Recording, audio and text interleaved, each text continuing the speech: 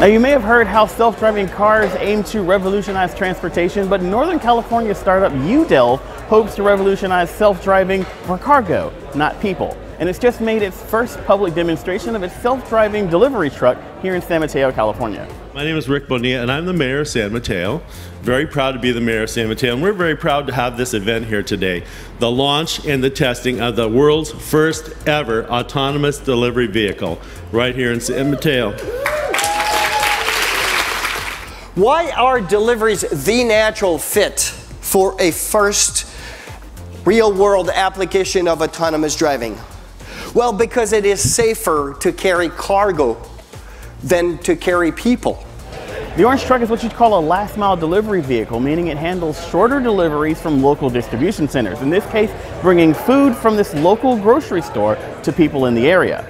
It's fully electric and has a range of about 60 miles, which is good for about 40 stops. And it's targeting level 4 autonomy, which means that with those sensors, it can steer, accelerate, and brake all without human intervention. Though a human is required on board, that's more of a state law legality issue right now. Now, it's also built from the ground up as an autonomous delivery vehicle, including the cargo area out back, which customers will interact with using an iOS app. Just a couple of taps on your smartphone and the appropriate compartment will open up in the back and you'll just grab your groceries and go.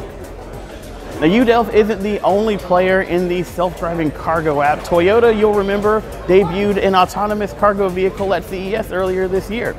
For now, Udelv is starting small with a pilot program in February with local grocery chain Draeger's. But ultimately, it hopes to supply to larger shipping companies like UPS, FedEx, hey, maybe even Amazon, and is taking pre-orders on its website.